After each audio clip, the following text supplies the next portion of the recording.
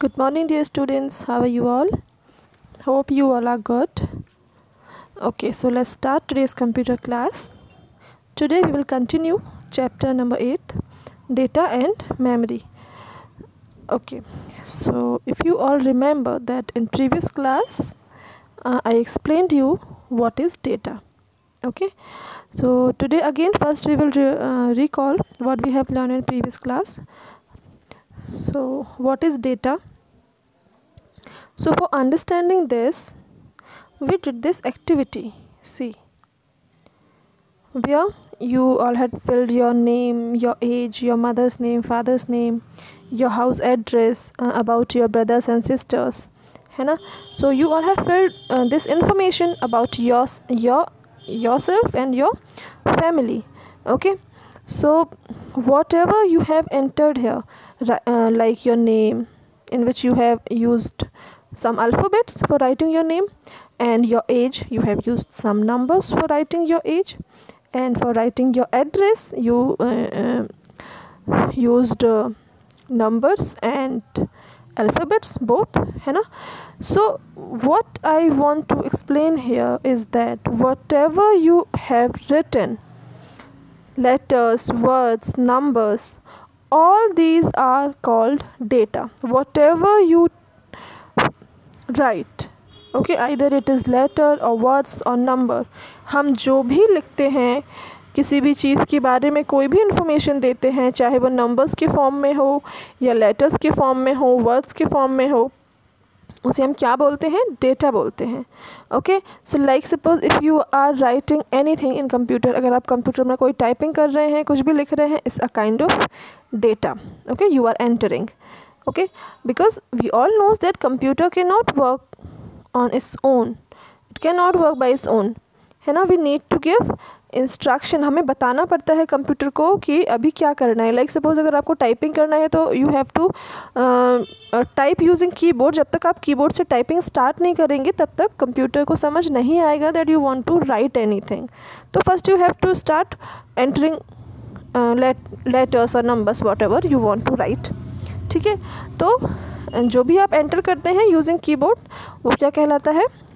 Data, which include words, numbers and pictures and on sound. These are also kind of data. आप जो भी information देते हैं, no matter कि वो आप टाइपिंग कर रहे हैं या आप उसमें कोई पिक्चर सेव कर रहे हैं या कोई म्यूज़िक फाइल सेव कर रहे हैं, हम जो भी इंफॉर्मेशन कंप्यूटर में सेव करते हैं या कंप्यूटर से जो भी हम लोग इंफॉर्मेशन निकालते हैं उसे हम क्या बोलते हैं? डेटा बोलते हैं. ओके, तो आई होप आपको डेटा समझ आ गया होगा.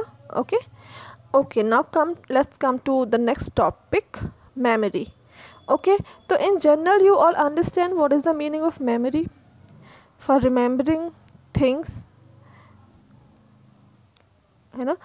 For remembering things we need memory, है ना? हम लोग चीज़ों को याद कैसे रखते हैं? अपनी मेमोरी से याद रखते हैं ना, है ना? अगर सपोज़ आपको मैं कोई भी क्वेश्चन आंसर्स लर्न करने को देती हूँ या आपको जो भी होमवर्क मिलता है, आप अपने ब्रेन का यूज़ करते हैं, आप आंसर्स को लर्न करते हैं, अपनी मेमोरी में उनको स्टोर करते हैं, सेव, उसको याद कर लेते हैं. मीन्स वो आपकी मेमोरी में सेव हो गया. अब जब भी आपसे वो क्वेश्चन पूछा जाएगा आप अपनी मेमोरी से उसको याद करके, रिकॉल करके वो आंसर आप बता देंगे. राइट, तो it's about human memory. Okay, now let's talk about computers memory, because computer में भी क्या होता है, हम लोग डेटा सेव कर देते हैं, राइट, है ना? एंड whenever we need और whenever we require, जब भी हमें उसकी ज़रूरत होती है, हम easily उस डेटा को निकाल लेते हैं. मीन्स उसको निकाल लेते हैं इन द सेंस आप उसको ओपन कर लेते हैं. ठीक है, लाइक पिक्चर्स आपने सेव की हुई हैं सपोज़, तो आप कभी भी उसको ओपन करके देख सकते हैं. सपोज़ आपने कोई भी लेटर बनाया हुआ है या कोई भी वर्क पेंटिंग बनाई हुई है तो आप कभी भी उसको ओपन करके देख सकते हैं. It means computer is also remembering the things. वो भी क्या करता है? चीज़ों को याद रखता है, तो कहीं ना कहीं मेमोरी में उसको सेव भी करके रखता है ना?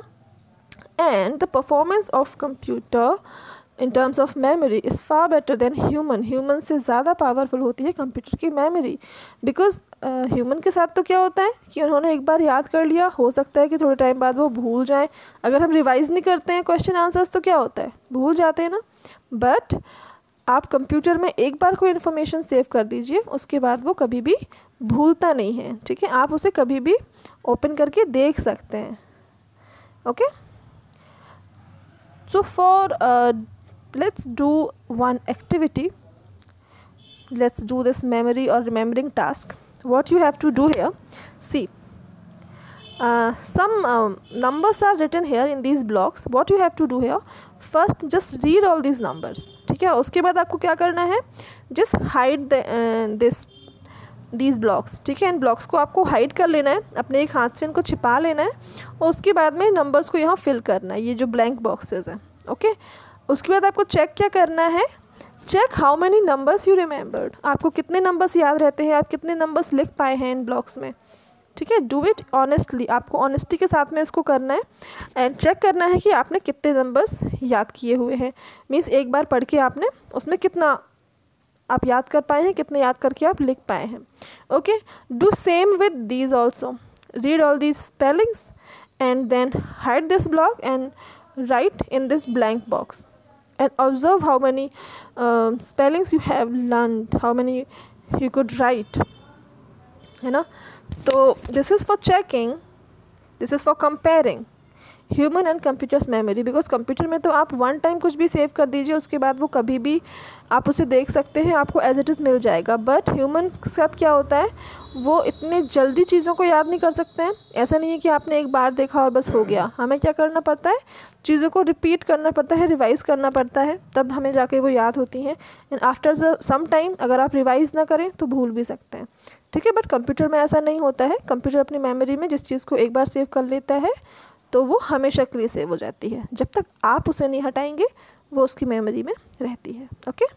So that's all for today, C you all in the next class, take care of yourselves, bye.